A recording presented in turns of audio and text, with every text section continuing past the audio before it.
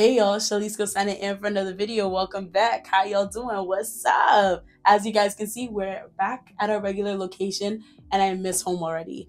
I miss Vancouver. We had so much fun, me and my friends, going ahead to have fun in God's presence at our conference, Live It Loud. One thing this year, it was so much fun.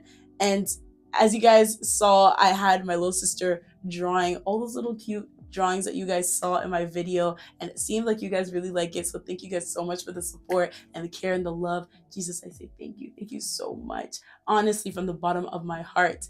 Thank you guys. As you guys know, last week we started a new mini series called Girl Friendships versus Guy Friendships. Last week we talked about girl friendships at length, and this week we're going to be talking about guy friendships.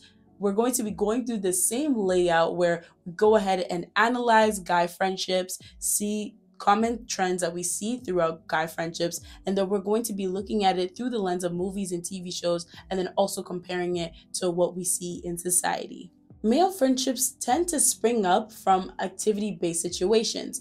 Men gravitate to one another based on their shared interests, and over time, with all the different things they have in common, they strengthen their friendship bond. It's not really a hypothesis, but this could be as a result of young men being pushed to do a lot of extracurricular activities after school, and for that reason, they end up making friends faster that way. Like, you hear a lot of best friend stories stemming from hockey that they did after school, or going ahead to join sports in their school where they're meeting different people, but their shared interests make them grow and build friendships over time. And you end up seeing that throughout university, college, and even in their family life. They end up still being with those same friends based on their interests. Male friendships seem to really value loyalty, respect, and hone into the true essence of brotherhood. It is quite admirable seeing male friendships last a lifetime, but in the same breath, that is also part of the reason why they have so many issues. Male friendships, in contrast to female friendships, have a harder time holding their friends accountable to the negative behavior they would exhibit throughout their friendship. As a result, this creates more problems and issues in the friendship, as their friend doesn't really know how to address certain problems they may have with their friend, or things that they've noticed that they would like to change. They're afraid of how their friend is going to react, and they're unaware of their full capabilities. Strangely enough, we're seeing that male friendships don't last as long, and there is even a decline on male friendships overall. Some experts have even said that we are in a time of friendship recession, especially amongst male friendships. And here are certain things that they pointed out could be the cause of this. There are men out there who don't really believe in the importance of friendship, so they won't really have close friends or friends at all. They invest more into themselves and their careers, so they experience high levels of loneliness and emotional distress at times because they don't really have anyone to confide in their issues and their problems. It's just they, themselves, and them. On top of this, male friendships look quite transactional and surface level. After talking about women and sports and their career goals and their own personal development, they don't really know anything else about the people that they're friends with. So at times it feels like they don't really have a chance or space to be vulnerable or emotional with one another. Or you would end up seeing that women would be their ideal choice of friends. They would have a lot of female friendships that allow them to have that space to be more vulnerable and emotional, as women are seen to be emotional beings and can handle the variety of emotions. It is quite important for us to understand that this idea of masculinity, or the way us as a society see masculinity, is very toxic for male friendships, because them not seeing being emotional or them being vulnerable in a friendship as necessary or being feminine is part of the reason why many men feel unsafe when it comes to their male friendships and gravitate towards having romantic relationships being the safe space for them to express their feelings, or burdening their female friendships with being their emotional compass in life.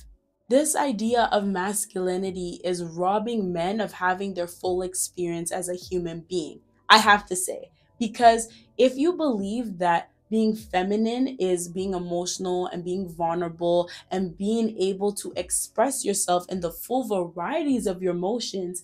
It's going to stop you from really being able to understand who you truly are on the inside. Don't get me wrong, I totally believe that we all should understand what the masculine is, but we all should understand what the feminine is as well. In order for you to operate as a full human being, you need to express both essences in life. It's understandable that yes, men are raised to be like men. So therefore, anything that is feminine or womanly, they're not taught or they don't understand the framework of it.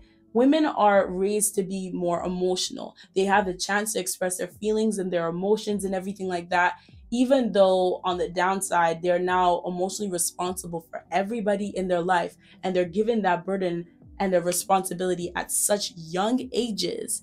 It's still technically an advantage for us. However, for men, they shut out their emotions and their feelings, and it seems like the only way they have the chance to express their emotions is through anger or irritation or everything that just seems negative about emotions. They have the chance to express it.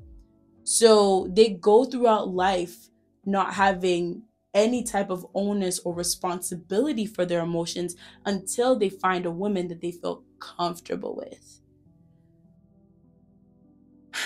It's quite unfortunate for those women who fall in love with men who have no idea how to express themselves and are now burdened in going ahead to try to help this man understand how to express his feelings in a manner that is not abusive or disrespectful to their partner. And then you end up seeing them untangle childhood trauma and their upbringings and all the different ways that they've been hurt throughout friendships, and then now it blow up in the craziest of ways in their relationship. So now you are left with the emotional burden of the relationship, whilst he is just like, I'm a guy and I don't know how to do this and you have to help me and instead of you just realizing the problem for yourself on your own and trying to, see a therapist about it or finding like-minded people to be friends with in order to help you through that. Like, your friends are meant to be there for support for sure, but going ahead to, I guess, emotionally dump on your friends and not having the right tools for you can really lead to serious problems in the future. We as a society have to go ahead and caution parents in the way that they raise men as men and raise women as women. We have to make sure that we're not going ahead to destroy their lives so early on based on the burdens and responsibilities that we're giving them, and understanding that they need to have an authentic human experience that is not confined to gender affirming actions on a daily basis. At a young age, many of us have had to perform gender affirming actions, from cooking and cleaning for young women or young men going ahead to do harder tasks and tough tasks in the house in order to show how strong they are, how masculine they are. And if you can't perform these duties at young ages or are able to, hone into the idea of the essence that you were born with, all of a sudden you're less than. You're less than a woman. You're less than a man. And we need to get to that space as a society where we understand that we don't have to perform these gender affirming actions to affirm our identities as people. You can do away with those things, all right? I believe that the idea of a woman being able to cook and clean, helping her measure up to the women before her, is ridiculous. Both men and women should know how to cook and clean. That should be a basic human activity that everyone should know how to do, or else you won't be able to survive. No one wants to live in a pigsty, and we ain't got money for Uber Eats every single day. Like, it's important that all of us challenge ourselves to grow and learn different things about ourselves that is not confined into defining who we are at every given moment of our lives.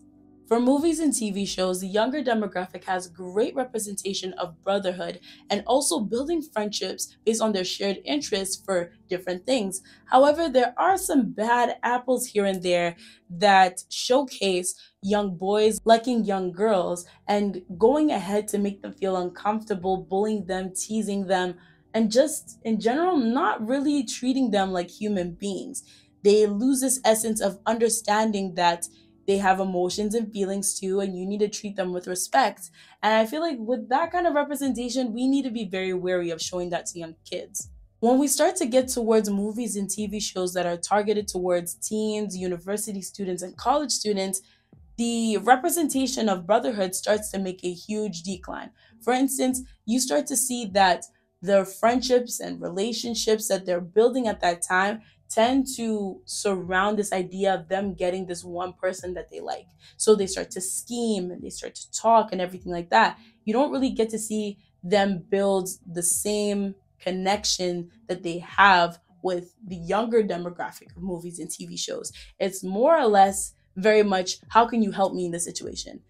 Very transactional and very shallow. Sometimes you may even see them dog out women, disrespect them, and toss them to the side the minute they are not interested anymore. And they start to cheer on their wins with their friends on how they were able to get with this one person, or how this person wasn't even for them anyways, but they got what they wanted and everything.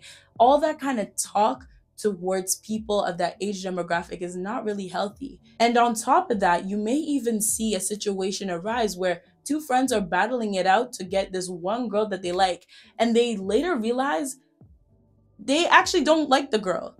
Or there's one friend that actually really suits the girl perfectly. The other friend just liked her based on the fact that his friend liked her, or based on the fact that she looked shiny, she looked good, she looked like everybody's desirable partner, so therefore he was after her.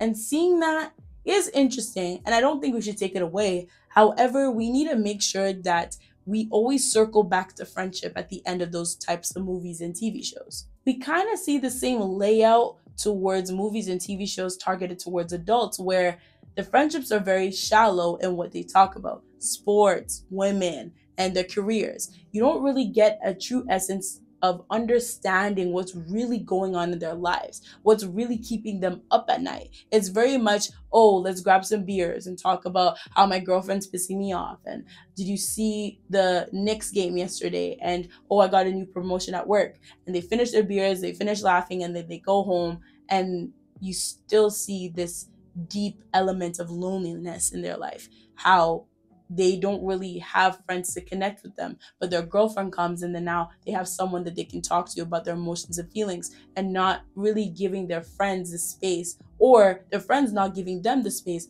to open up emotionally. So if we were to look at how movies and TV shows compare with reality, I think we can be honest with ourselves and say it does a really good job in showing what it really looks like for these male friendships. Ways that these male friendships can turn around this friendship recession is, number one, aligning yourself with people who really get you, aligning yourself with people who have shared values and morals and not just interests. Because eventually you get to a point where you start compromising on things you're not supposed to compromise on. And when you are not able to put a strong, firm no or firm stance on something, you start to allow it to breed in different ways without even realizing. You also have to get to a point where you're not afraid of calling your friends out on their foolishness. You have to be gentle, but at the same time, be very assertive in the way that you're talking towards them. I'm not saying coddle their feelings, but I'm not saying break their heart. You have to know how to talk to your friends in such a way that shows emotional intelligence. Going ahead to allow your friends to behave in certain ways can eventually affect your own personal lifestyle. And last, but certainly not least, you have to sacrifice. It takes time and effort to go ahead and be a good friend. It is not easy. Friendships are time consuming, and that is okay. Filling up your life with just doing things by yourself will lead to loneliness. You need companionship, you need friendship. And in order to do that, you need to sacrifice your time. And I'm telling you, when you start to invest in those who actually want to be your friend and who actually share the same values that you do, you will have a blissful time in friendship. Do you think there is a toxic mentality behind bros before hoes? The conversation of having your friends above like women or above possible significant others in the future? Do you think it's negative? Do you think it's positive? Do you understand where it comes from? Stuff like that. Oh my god. Yeah.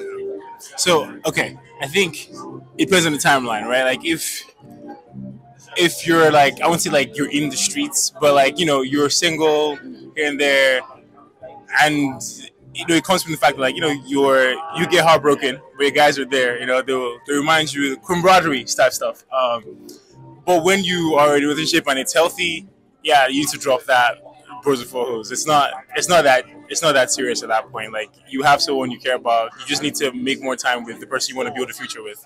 That's pretty much it. But I think prior to that, like yes, you should. Yeah, bros before hoes. You should make sure like reach out to your buddies. Like you don't have to do everything with them, but like they'll be there when you go through the heartbreak. So stay. You want to make sure like okay, guys are guys. Like we're still chill, we're still calm. But I think it serves its purpose for a certain period of time. After some time, like you have to get away with that stereotype and just chill. That's what I think. Okay. I don't know too much. So that's about it. Okay. Bro, I've heard that statement a lot, and I feel it's a bit harsh, bro. Yes, it is. It's just I'm like okay. Bruh, how do I say this? I don't necessarily place one person above the other in terms of my friendships and relationships. Everybody, in terms of priority, it depends on priority for me. If you need my help, okay, I'll be there. Yeah. Really? Yeah, for sure. All right. So, Finn, here's the thing, right? So, if I'm in your city, right? But you're not with this girl fully. She's not your girlfriend. She's not your fiance. You're just chatting here and there, whatever. And I'm like, broski, I'm in your city. Like, we plan to meet up at 3 p.m. Like, just to catch up on everything, old times. And you were like, yeah, we're down. And then this bitch that you're chatting with here and there, she hits you up and says, oh, like, are you free like 2 hours or something? And it just happens to tally with the same time. Who are you picking? I don't want to necessarily say what you pick, but okay, wait, chill. That's the crux, bro. Calm down. You're not in my city all the time, so I'm gonna pick the fact you're coming to my city, right? I'm like, bro, I'm gonna pick the fact that you're here, and I'm gonna go. Postpone it. No, I will not postpone the meeting with you. I'll tell the girl or my girlfriend or the situationship that I'll probably be in that sense that we can do another time. It's another time. Okay, so that's Bruce. I feel like that's it just depends on same thing. Say, like the roles reverse. For example, if I was like I lived in Europe, you have a friend coming outside and she's a female, and my dude is like, oh, bro, let's go out. I'm more often than not, I'm like, let's go out together. Let's just meet up, right? So it just depends on priority in that sense, right? It doesn't really matter to me, to be honest, right? So yeah, that's just what I think. Depends on priority in my head, right? So, yeah. Do you agree with that? Yeah, I think that's. I think that's fair. Like, yeah. Depends on priority. It doesn't. Dudes, dudettes, it doesn't matter. It depends on priority in my head, right? Yeah, right. I'm like, yeah. It depends on priority in my head, honestly. So, yeah, that's just it. I look at the situation and I prioritize. Who do I need to be there for at that certain time, right? So it's just prioritization, right? If my family is here, everybody, please just clear the area, right? If a long time friend is there, everybody clear the area, like just you like, and the fact that you all are friends, right? Everybody should be able to have a certain level of understanding. If you're not, you're childish, anyways. But depending on the situation, you should be able to understand where the human being is coming from, and you should give a certain amount of grace to the other individual. So it's okay in terms of priority, right? So that's just all I have to say, right? So yeah, and because we're all adults, it shouldn't be too much of a problem, to be honest. So that's what I feel. When it comes to the mentality of bros before hoes, do you agree with it? Do you disagree with it? As women, what do you guys think about it? Why are we referring to women as hoes? Wow, that's really hot. It's really hot. Yeah. Can we get some water, please? Water? But bros before hoes. I think okay, obviously your friendships are important but don't let that get in the way of like your relationship. If it's like a good person that you found a good connection with, at the same time, don't like push your friends to the side just because you found the one. Like who is gonna be there for you, you know? Like what happens when your bae travels? Who are you gonna talk to? You know, like, or okay, you want to do a wedding now, who are you going to invite? Now that you pushed everyone away. So yeah, I think equal balance. Like obviously once you get in a relationship and you build a future with somebody and you become like husband and wife, that person, your partner, is gonna, you know, increase more, like because you have kids and stuff. So that's your more focus and stuff. But at the same time, don't forget your friends. They're important too. Okay, what about you? What do you think? Sorry, could you repeat the question? So essentially, do you agree with the idea of bros before hoes, or I don't know if there's something that us as women say in terms of that as well, like gals before guys. I don't know, like I don't know if we have something that like it reinforces sisterhood just as much as guys reinforce. Before misters? Yeah, we have sisters before misters. You agree with that ideology or no? I feel like like the difference in both saying is like there's some form of respect like that's given to like the men as opposed to like bros before hoes. Like calling women that is a bit tough, and I do think like your friendships are as important as your relationship because it's just that they serve different purposes. So I think I prefer sisters before misters. Like if they can get a cuter name, but I know men, they're not. Yeah. So that's that. Okay. All right, y'all. Thank you guys so much for watching this video. I appreciate each and every one of y'all. Thank you so very much. And our question of the day is, what example of friendship have you seen in movies and TV shows that you absolutely love? I would have to say, for me personally, do I know any? Wait, I'm giving y'all a question that after much thought, I would have to say Keenan and Kel are my favorite friendship duo. They were so funny, and I had the biggest crush on Kel and his orange soda. But anyways, let me know what your answer is down below. All right, y'all, it's your girl Shalisco signing out of this video. And remember, God made you special and he loves you very much, and you can do anything you set your mind to with Christ, of course. All right, y'all, peace. You know what I'm talking about? Bring it back.